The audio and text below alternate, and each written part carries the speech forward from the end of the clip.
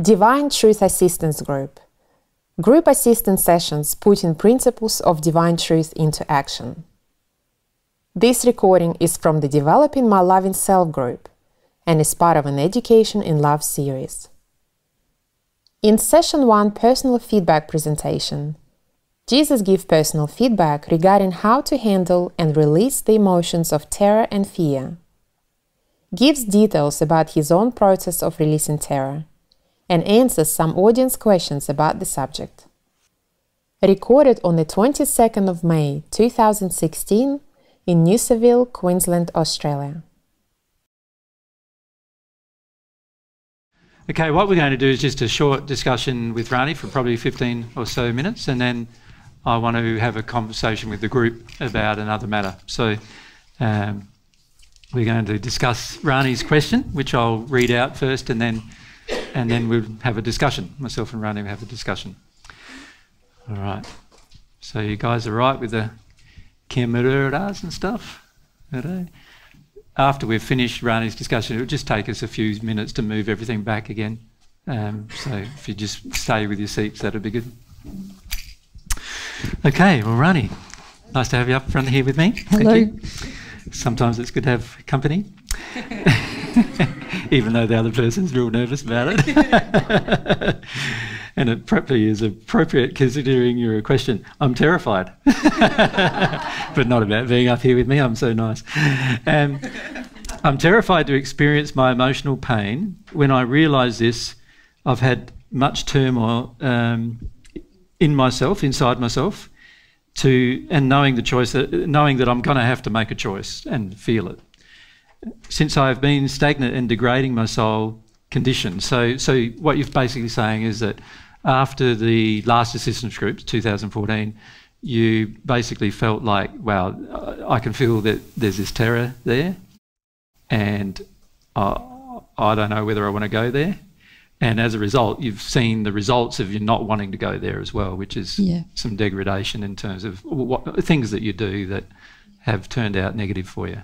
Yeah, and that's a normal thing, of course. You know, whenever we purposefully choose to do something that's out of harmony with the love of self, in this case, there is going to be some negative consequences.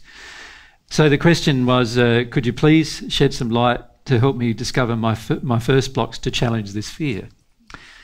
Now, yeah, the reason why I chose this, Rahni, is because I just feel that this is where most people are at, to be honest, and most people who have done any work at all on their facade at all eventually get to this point, you know, where they're basically terrified now to go any further. And you know, I can't say anything to you. That's the funny thing about it. I can't. Because it's my will? Well, when I say I can't say anything to you, what I mean is there's no trick to it. There's no special thing you have to do. What I found though was really important from my own perspective when I was going through a similar thing was that I had to sit with my feeling of terror. I had to take longer and longer snapshots at sitting with my terror.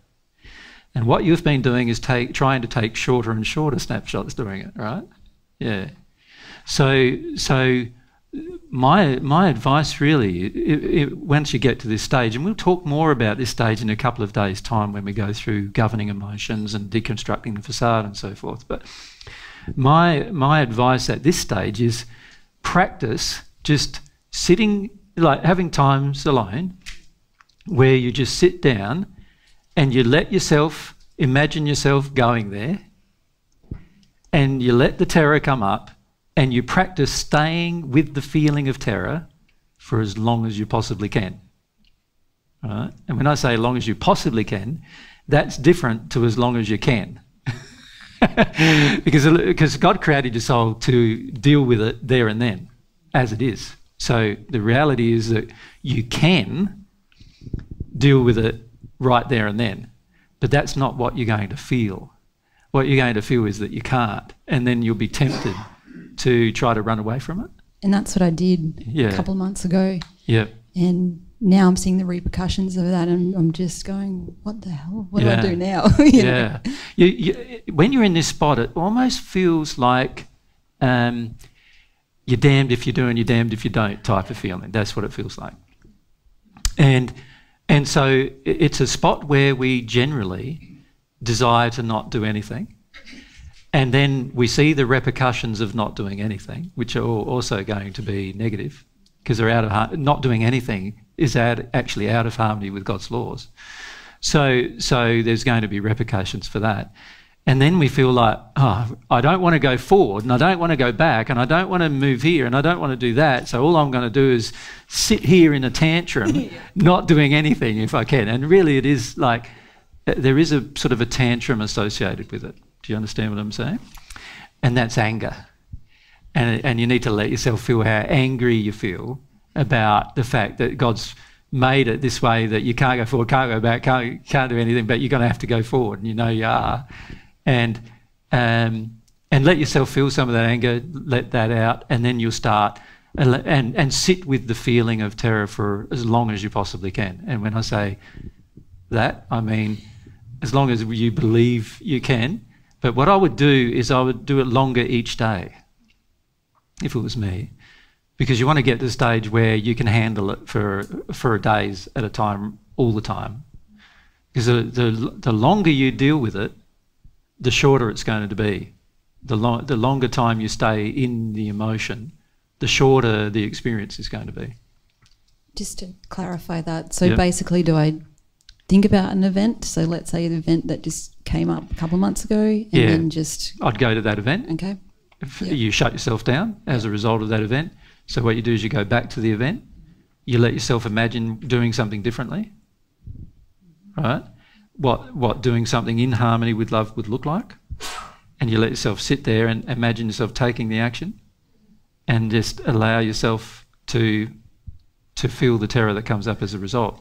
Now, even better than that would be to actually take the action you avoided. Well, now that's what I'm thinking I need to do, is build those steps to correct that. But I don't know if I'm just running away from the fear of it, or... Well, the key is to do that but still feel. You see what the problem is you don't want to feel. So the key is to build up a tolerance, if you like, an emotional tolerance to the emotion of terror. And that is going to require you being able to sit in that emotion for longer periods of time. Because I get stuck when events happen, like let's say just at work, and then I come home and I try and think about it, but then I'm like, it feels like it's already gone. So is that just a resistance there to go back into it, or? Well, when that happens, the time to do something is in the situation always. That is the best time. It's always going to be the best time. The choice to not do the right thing in a situation always comes from, in other words, not do a loving thing in the situation, is always coming from fear. If you do the loving thing in the situation, you will naturally feel your fear. And therefore, this is where taking action is always going to be a good thing. But for most people, they must first build up basically what I'm suggesting is build up a sensitivity to fear, a desire to actually feel the emotion. Most of us, as soon as we have any small, even tiny feeling of fear, we're already off doing our thing in addiction, trying to avoid it, right? And that's always going to cause a lot of trauma and problems later down the track anyway. So I feel that you need to be able to sit with that terror-based emotion. And that means putting yourself in the situations where the thing you're terrified of is either happening or you imagine it happening, and allowing yourself to build your sensitivity to the emotion, allow yourself to actually feel the emotion rather than running away from it, rather than using food or... There's a big one for you, food, or some cases it's things like stimulants like coffee and other things to get out, or sometimes it's depressants like alcohol or other things to get out of the actual feeling of fear. The feeling of fear is going to be the most difficult feeling to feel, but it's also, ironically, what I'd classify as the most Free? Well, it is afterwards, you know, obviously, but I'm talking during. I'm trying to find the right words to put it so that you don't get the wrong connotation, but fear is all based on lies. So any fear that we actually have is all a figment of the false beliefs and false definitions of love that the pain, the hurt self has. So it's all based on lies. It's all almost imaginary, but imaginary is not the right word because it is real. You feel it as an emotion of terror, but it's actually not real from God's perspective. It doesn't need to be there. It's one of those emotions that once we've felt it, we realise how much we've been looking after it, nursing it, and valuing it, when it's really silly to do so, because usually none of what you fear ever happens, right? And if it has happened, it usually happened in the past, and it hasn't happened again. And this is the thing about fear, is we need to come to see how much of a manufacture it is based upon false beliefs and false definitions of love. And so the emotion of fear, once you've processed it, and it's only once you've processed it that you feel this, you don't value it anymore. Like you don't nurse it or look after it or value it as a decision-making tool or anything anymore. And it's interesting that when you're going through it, you think it's going to be the very worst thing you can experience, but afterwards you realise that actually it's the least real thing that you experience. It's really weird. It's like and it's very hard to describe. I'm struggling to find any words to describe it. So and my own vocabulary in the English language isn't good enough to come up with good words, but from an emotional perspective, it's quite unusual emotion, because it governs your life until you feel it. And once you've felt it and you've really gone through this big global barrier, you know, this global barrier here, once you get through it, you realise that it didn't really mean anything at all. It's real weird. Yeah. And once it happens, you start having the pain-based emotions and false belief-based emotions start popping up from your hurt self, from the pain. And that's always an indication that you've dealt with some of that global terror, you know. So the key is, I find, is to have firstly some faith that fear is not something that belongs in a person who's at one with God, because and I'm not saying doesn't belong by force, it just doesn't, it's not even there. And the reason why is because you know all the truths, and once you know all the truths, fear disappears. So fear is only an emotion that's generated by false beliefs. Does that make sense? And that's what I'm saying. Once you've felt it, you realise that, and then you realise, wow, it's like you just don't value it anymore. It's quite a remarkable type of emotion to feel, and it's very liberating for that reason. So my suggestion is allow yourself. See, at the moment, what's happening is it's sort of like you feel afraid, but you're not tolerating it on any level at all at this stage. And that's what I observe most people doing. They're not tolerating the emotion of fear at all. They feel it, and then instantly they're doing something to avoid it. Instantly. It's just like without any thought or even a desire to even sit there and feel the emotion of fear. It's just almost instant, bang, they're off doing something else. And what I'm suggesting to you is, as soon as you feel it and you notice yourself go to do something else, stop, come back, allow yourself to remember what you were remembering at the time, allow yourself to feel what you're feeling at the time, and then sit with the feeling for as long as you can, right? And my suggestion is to sit with it, like I've had to sit with mine for, like before I started feeling it, I sat with the feeling of fear for 4 to 6 hours every day, probably for quite some time. And when I say quite some time, it's probably about 9 months or 8 months for me. And then I had the breakthroughs into feeling it, actually feeling it. And that lasted me, for me, it was 3.5 months that lasted. Yeah. So I'm just wondering, that before it? Like, I think when I think about it, I'll be just sitting there going, okay, well, you know, is that just continue? What I did was I purposely went to my bed, laid down, and just breathed very, very deeply and allowed myself to think about what it was that I was terrified of. And I just kept diaphragmatically breathing. Okay. And I would, and eventually there would be a lot of pain in my body start coming up, because fear, pain is caused by the repulsion of fear. So you're there, you're feeling the repulsion of fear in that moment, and so there's a lot of pain in your body. So you have to be able to learn to tolerate quite extreme amounts of pain sometimes. And I used to lay there like that every day. There's very few days that I didn't do it for 8 to 9 months. Where I just laid like that for 3 or 4. Now I had a lot of fear, of course. I've been tortured 3 or 4 times, and my death was torture as well. So, you know, where you haven't had that, so, you know, obviously it will be shorter. If you're sincere about doing it, it'll be much shorter.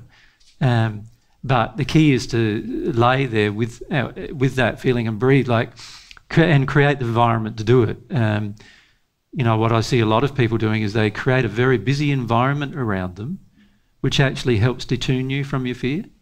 So it's not creating a soul space to feel your fear.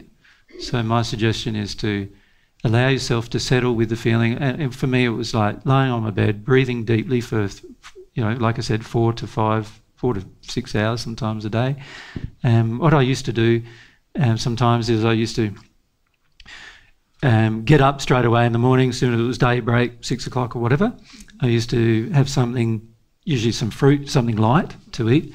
I'd go for a run just to get my body moving and body functioning, a bike ride, run, or do some exercise of some kind for half an hour or more, and just to get all the blood pumping and everything. I'd come back, have a shower, and then I'd lay on the bed, just breathing for hours at a time. Yeah, and what that did was it helped me.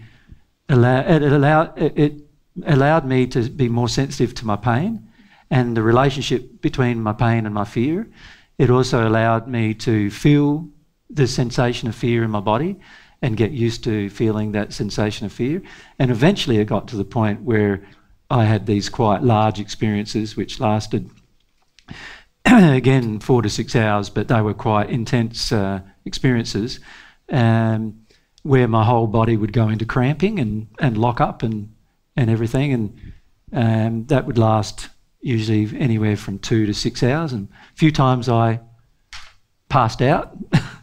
I lost consciousness during that phase because I stopped. My body would stop breathing as well, and eventually what would happen there is I'd stop breathing, and stop breathing for long enough to pass out. And obviously your body eventually breathes. As soon as you pass out, you start breathing again. But because I've had moments and where I am locking up, but then I freak out thinking, is it spirits what's going on? or what's going on? And then most I'm like, people will freak out then, you know. Because if I passed out, I'd be like, holy crap, you know. Yeah. No, it was a bit stressful the first time. After a while, I got used to it.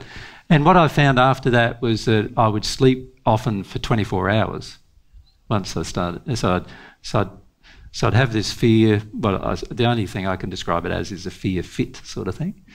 Where I'd have a fear fit. It'd last from anywhere from 2 to 6 hours. And at start 6 hours, but it was like cramp for 6 hours. So it was pretty intense. And then after that happened, I would pass out generally. And then I'd wake up, the first time, 36 hours later. Second time was about 24 hours later. And then sort of reduced down until 3.5 months of that. And I probably was 5 minutes, 5 minutes, where it'd just be intense for 5 minutes. So I wouldn't pass out. The very first few times I passed out, but after that I didn't pass out. But I would sleep a lot afterwards, and my body would feel really relaxed, like, you know what I mean? Like, I'd wake up going, oh, I feel so good. It's like, you know, you really notice it. Yeah, so that's what happened to me. But don't be too afraid, because that's pretty intense, and I don't think there'll be too many people on earth who will have to go through that. But once you go through that, it was sort of like. I'd go through that. You know, the first few weeks was a bit intense, as you can imagine, and then it slowly lessened in time period and time frame. And after a month or so, they'd last an hour or less, and then after a few months, they'd last 15 minutes, and then 3 months it was 5 minutes, and then after 3.5 months, I didn't have them anymore. And after I had that experience, which happened.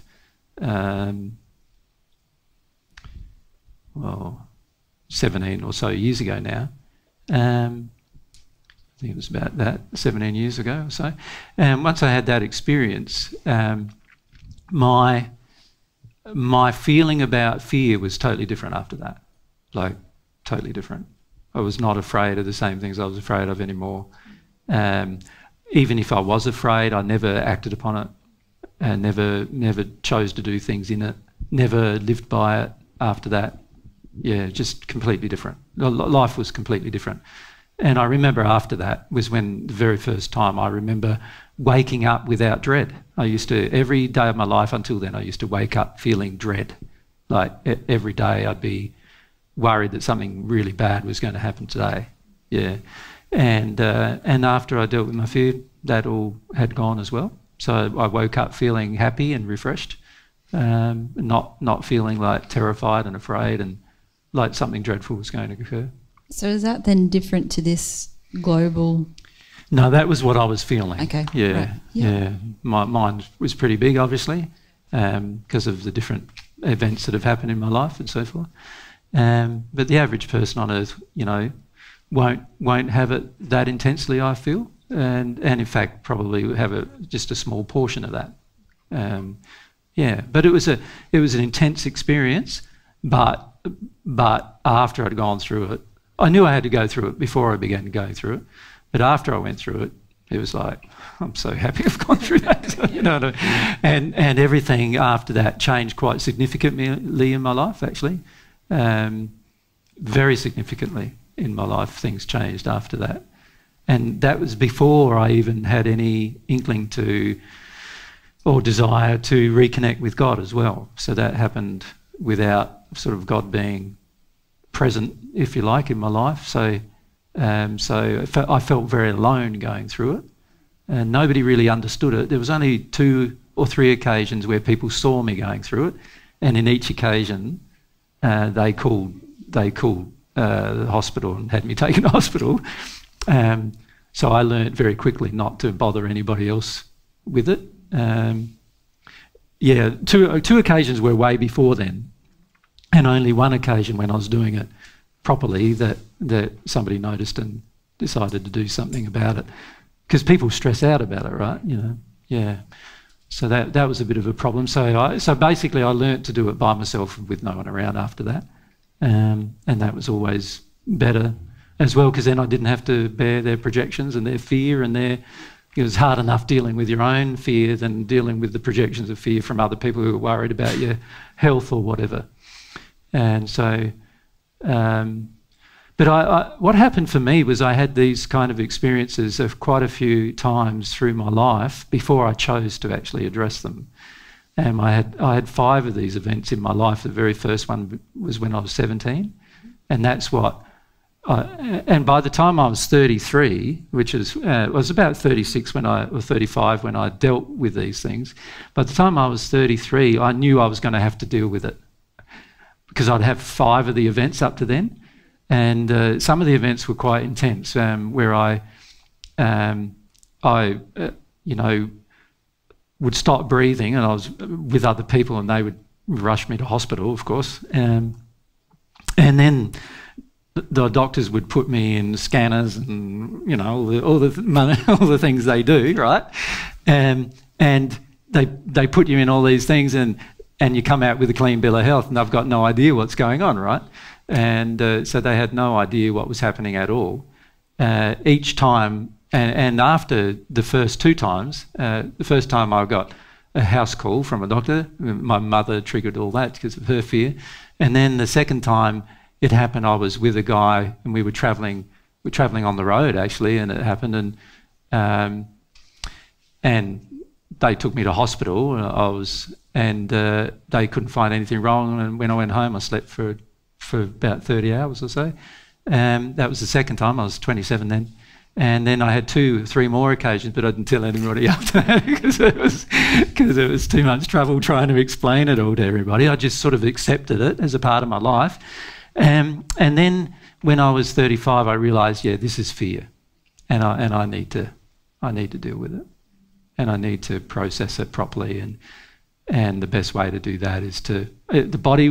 Like by then, I started to trust the body. You know how the body works and moves, and by then I started to trust that, you know, emotions could be released and those kind of things. So that's what I chose to do. Yeah.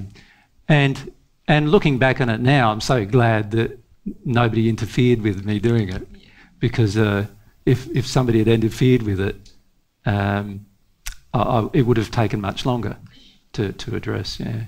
So that was my experience, but as I'm saying, that's not going to be the average person's experience. But you will have moments where your whole body locks up like a cramp, and and the key is to breathe. To breathe through the whole process. Allow the breathing to, allow your body to feel what it's feeling, and it's a part of the experience of terror. And then you'll probably find afterwards that you'll need a good rest, you know. So yeah. So it's just trusting in your body as well to let it do what it needs to do. Yes. There is one thing about the breathing. I find I can breathe myself. I feel like I'm breathing down here, but I'm kind of breathing out of it. When you breathe, you're mostly breathing in your chest, aren't you? So, yeah. And when I focus, I used to breathe only in my chest, and not in my tummy at all.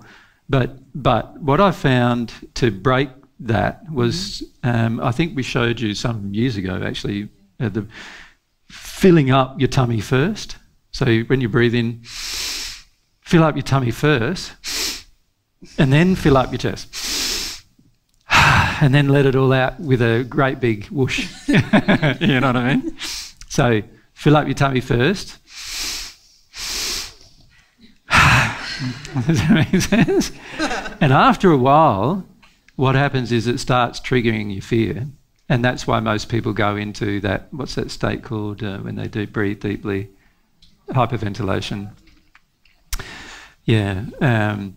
So I find now that doesn't happen to me when I do that, but when I started it did. I used to get into that state pretty fast actually, within probably a few breaths, you know, it's like 10 or 15 breaths. And that's also when my asthma disappeared at the same time. I didn't get sick again for nearly 10 years after that at all, whereas I used to get sick every month. So that was quite a contrast. So quite a lot of things changed physically, and quite a lot changed in my life as well at the same time after that. So it was quite... dealing with fear is quite a very positive experience actually. Yeah. Now, if you had people around you who you know, knew the soul and knew the body and how it all works, and they didn't get stressed out about somebody passing out because of they can't breathe or whatever, then it wouldn't be so bad to do it with people. But most people are pretty stressed about all that. So you know, at the end of the day, it's quite difficult. So what I'm suggesting is it took me quite a few months leading up to that, where I allowed myself to feel my fear in my body, allowed myself to tolerate more and more higher levels of pain and so forth. And then I got to the point where I actually went through the experiences, the same experiences I had when I was younger, those 5 times. So I recognised the experience. And so I decided this time to go through the experiences properly. And then as I did that, it lessened and lessened until it disappeared. Yeah. And everything's different after that. Yeah. can't wait. My life's just driven by fear, so I'm like... Yeah, but everyone's life is, so that's the thing. Yeah, so I feel that most people, and I don't know if I've mentioned all that before to anybody. Have I? No, I don't think the audience... I've talked a little bit about it, but not mentioned much detail about it. But, you know, most people don't... This is what I'm saying. Once you choose to feel your emotions, you don't feel the need to share what you've been through with anybody. It's like you just... It just feels so great to have done it. And once you've done it, sometimes you even forget that you've done it. It's because there's no emotional signature to it anymore.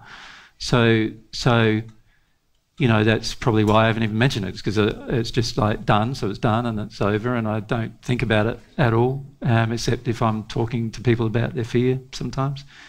But I haven't explained it to anybody. And the only persons I've probably explained a bit more detail to is Mary, because it's what she's going through now. And, you know, probably Corny and others of the 14 who are going to go through similar experiences. At some point we'll talk about it more. But generally, once you've addressed this global fear, everything starts changing quite significantly. So that's the thing to look forward to and to have faith in as well. Yeah. So that's my suggestion. Breathing. Tolerating higher and higher levels of pain and terror in your body, in your body. Allow your body to do what it does. Stop judging what your body's doing. But take care about sharing it with people, because unfortunately nowadays most people get stressed out about it, and they'll try to, you know, take you to a doctor or do something about it, which shuts you down. Yeah. Good. Thank you. Thanks. Yeah.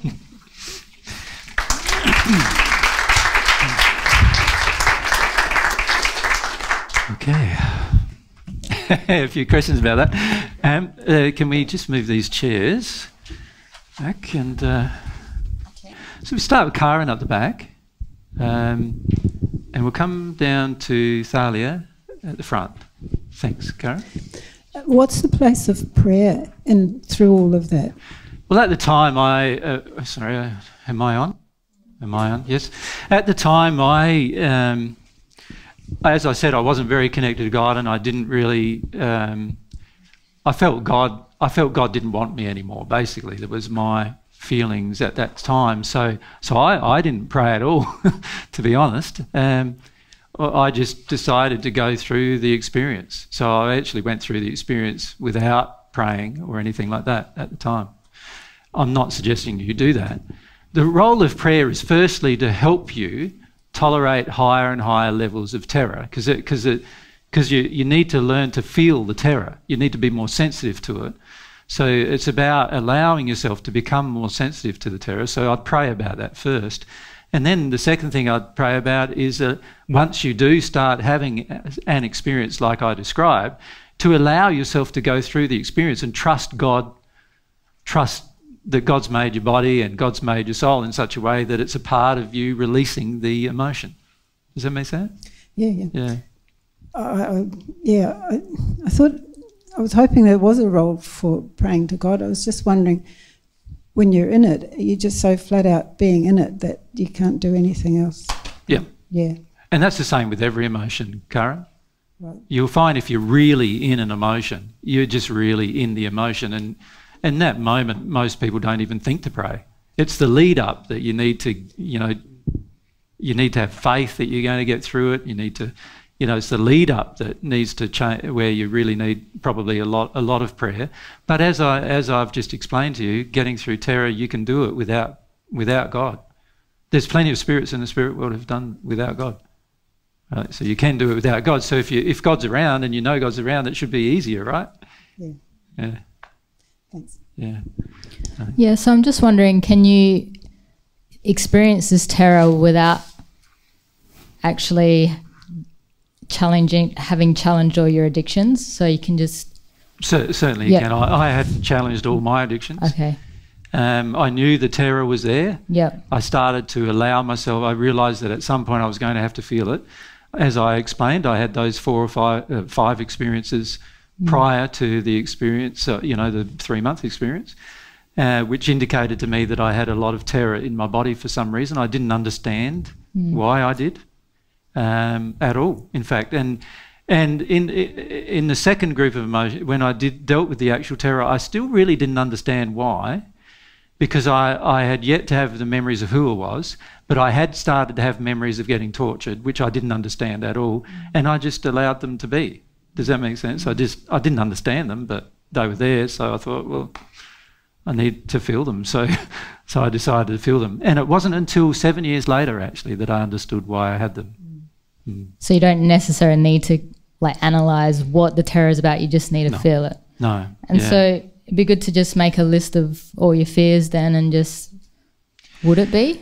Yeah, it can be, but at the end of the day, it's your openness to feeling the experience of fear that you really need to work on the most. And remember, that's emotional work, that's not intellectual. No. So this is about allowing yourself to start to embrace the emotion of terror rather than always preventing the emotion of terror. Sometimes we make lists, and I used to be a list maker. I was always making lists, always. And I used to be a list maker mostly to prevent my terror from being experienced. It helped me avoid it. Does that make sense? So, yeah, I don't know whether making lists can really help you experience the fear. If you're not feeling your fears at all, then of course making a list might help expose some of them. But at the end of the day, it is a will-based choice that you're going to need to make to experience the emotion of terror. We'll talk more about that in the second session that we do. Cool. Yeah. Now, I don't want to spend too much time on this, guys, because we are going to talk more about this in the second session, all right? This global emotion of terror. So what I would like to do is talk to you as a group about another subject, if that's all right.